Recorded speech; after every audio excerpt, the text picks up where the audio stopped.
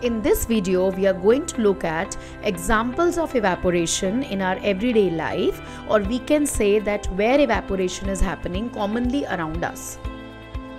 First of all, let us quickly understand what is evaporation. Evaporation is the process by which a liquid turns into gas. The first example is drying of clothes under the sun. When we place wet clothes under the sun, after some time they are dry because the water in them has evaporated because of the sun's heat. Next example is drying of wet floor. After the mopping, after some time the wet floor becomes dry because the water has evaporated.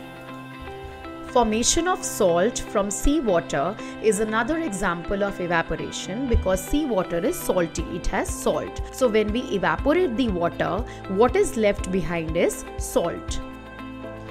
Drying up of different water bodies also occurs because of evaporation, because the water in the water bodies evaporates because of excessive heat of the sun. When our hair is wet and we leave it for some time or dry it with the help of a hair dryer, that is another example of evaporation.